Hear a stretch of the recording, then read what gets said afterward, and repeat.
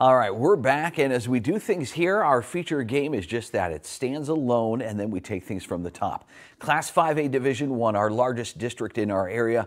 Port Arthur Memorial headed to the playoffs as the 4th seed out of that district.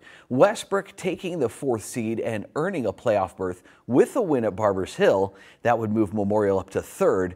And, well, we'll get to their results in just a bit. But first, one 9-5A Division I team would get its first district win of the year as Beaumont United played host to Baytown Sterling tonight.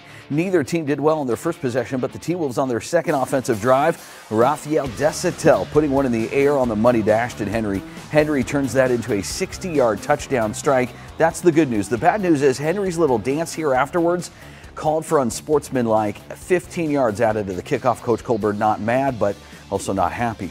Still, BU would take a 7-0 lead, and you have to like that. Now, Sterling would get a field goal to make it 7-3.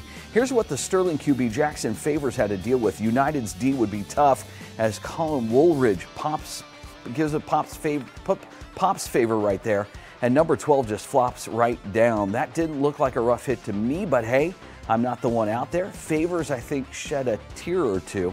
Sterling would send in their backup quarterback, mouthpiece and all hanging out from the face mask there. Oops, okay.